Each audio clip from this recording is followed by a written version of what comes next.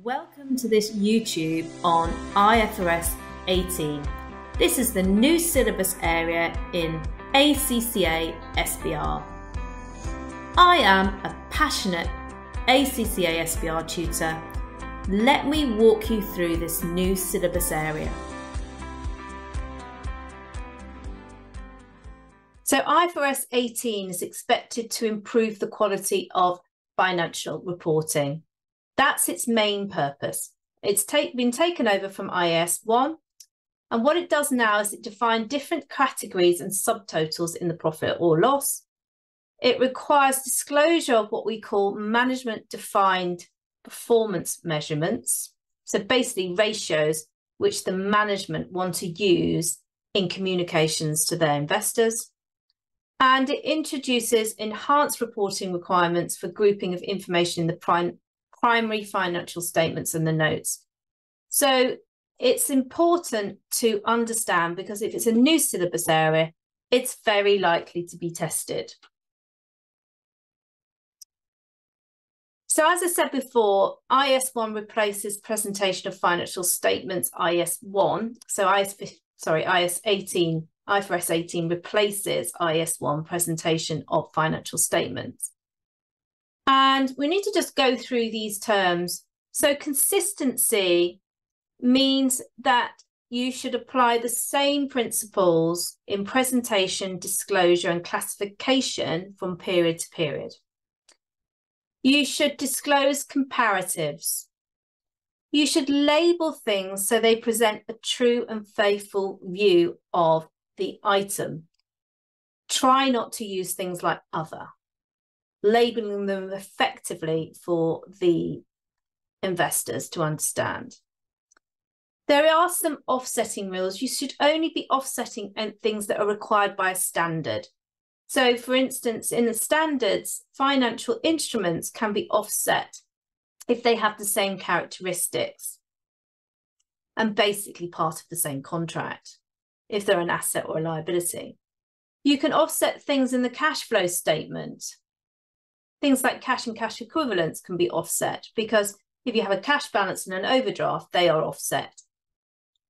And also, if you're looking at deferred tax, sometimes you can offset deferred tax assets and deferred tax liabilities. So it's really important that offsetting is not allowed unless it's required by another standard. Aggregation has been made important now for IFRS 18, and deaggregation. You should aggregate items which have similar characteristics and deaggregate items which don't. So, for example, we should absolutely show the different categories of property, plant and equipment. Now, these deaggregations don't have to be in the primary statements. They can be in the notes to the primary statements. And we should obviously deaggregate something that's really important, that's non-recurring income or expenses, and make that clear, because that might be material to the financial statement in users. So there's some more clarity, should we say, in IFRS 18 rather than IAS 1 on those principles.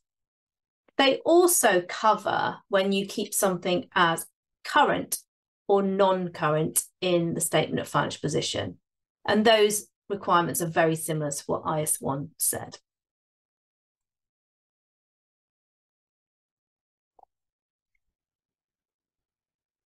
So we've got classifications for changes to the profit and loss. And what we are now having to do in the profit and loss is classify things as operating, investing, and financing. Now, those terms should be familiar to you. They come from the cash flow statement. In the cash flow statement, we recognize them as operating, investing, and financing. Okay, so it's important now that we're making that presentational jump to be similar in the profit and loss. We're also going to classify income taxes, and discontinued operations is still there, which is IFRS 5. Let's have a look at this in more detail.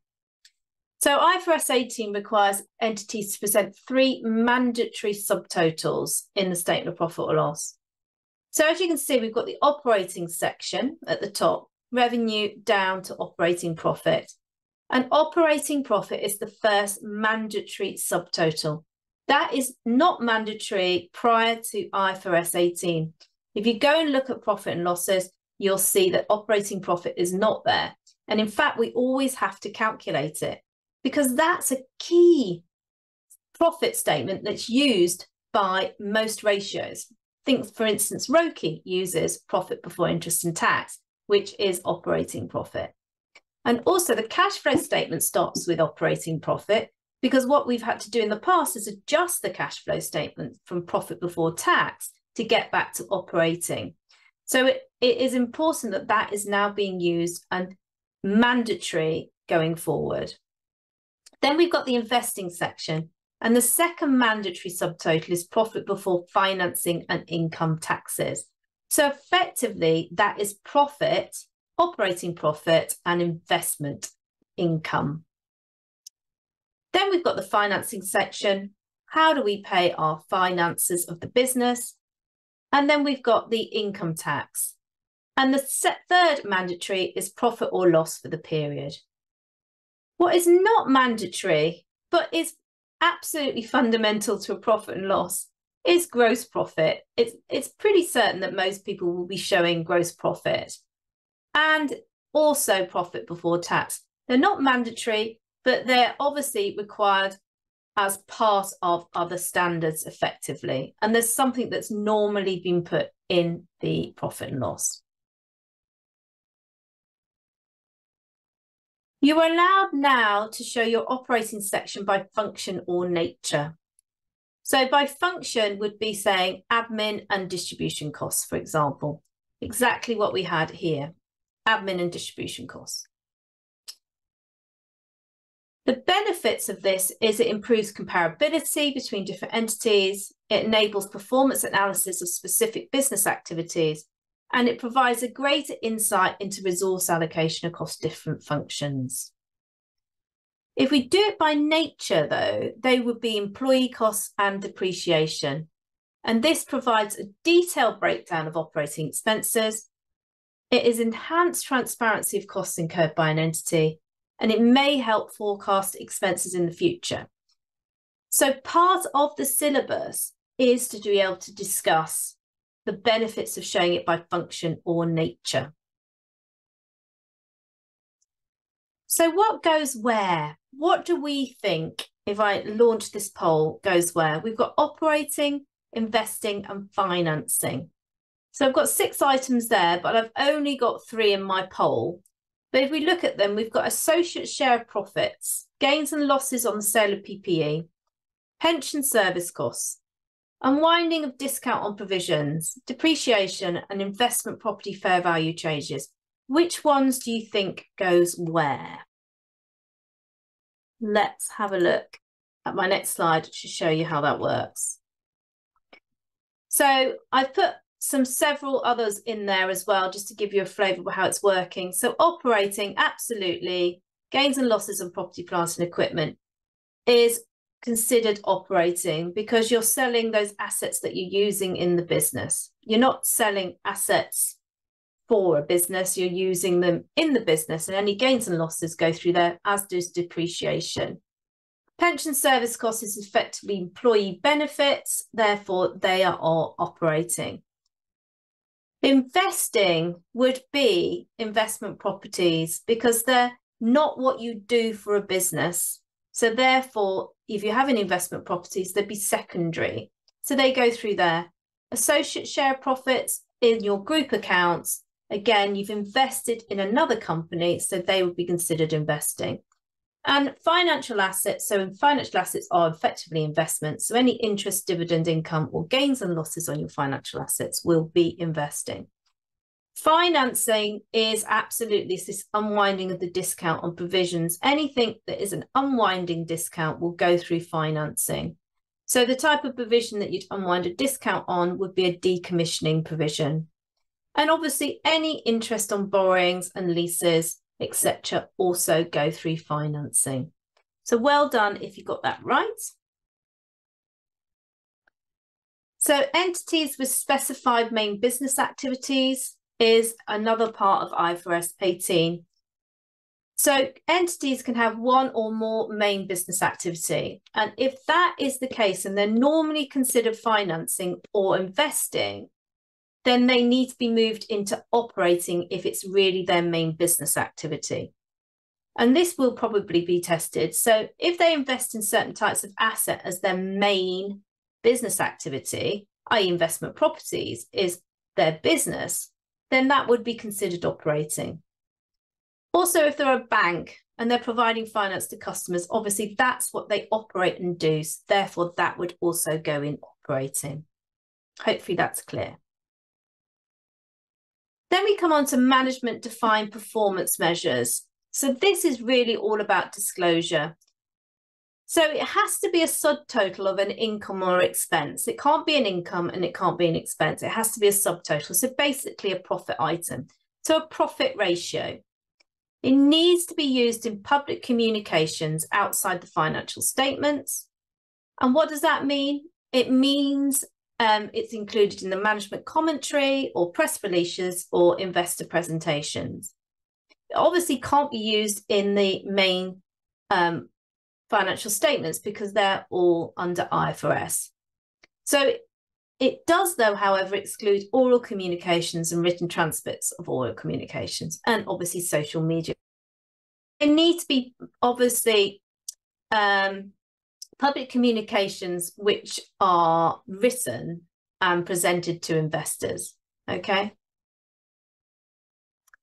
And they must be used to communicate the financial performance of the entity as a whole. And they're not listed in IFRS 18, i.e. those ones which we said, or they're not required to be presented or disclosed by IFRS accounting standards. So they have to be management developed ones, effectively.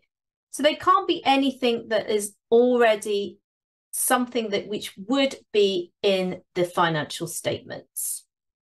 So let's have a look again at my poll in a minute, and that will become clearer.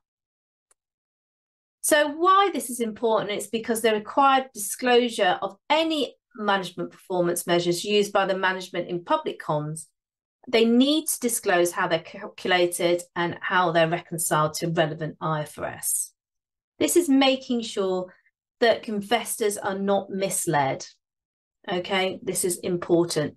They need to be reconciled and explained properly, because often management do try to just create ratios which only show the best performance of their business. So here's another poll for you. Which of the following would be classified as a management defined performance measure under IFRS 18? Got varying answers here. So let me go through the correct answer. So the correct answer is B, underlying operating profit. If you remember, let's go back to my previous slide. It has to be a subtotal of income and expenses, so a profit item. It has to be something that's not listed in IFRS 18 or specifically required to be presented or disclosed by IFRS accounting standards. So gearing is out because it's not a ratio that is an income and expense total. Adjusted revenue is out because that, again, is just income.